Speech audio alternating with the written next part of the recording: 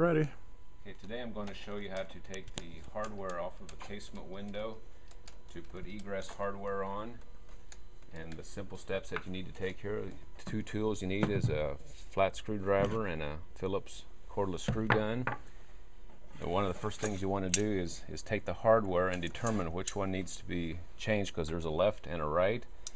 This one here would go down on the bottom because of the way the hardware, the track and everything is. And then the opposite one would go to the top up there. So and I'll show you how to take the arms apart here. You take a flat screwdriver, come in and pry there, release it, do it on the bottom and come in on the underside there, release that one, and then go on top and do the same up there. And then most importantly, you want to hang on to the window because it has weight, and now it's ready to, you move the crank over out of the way and grab it and pull it to the center, and it will unhook, take it out and lay it down on a good solid surface. And then we'll show you how to take the screws out of here and replace the others.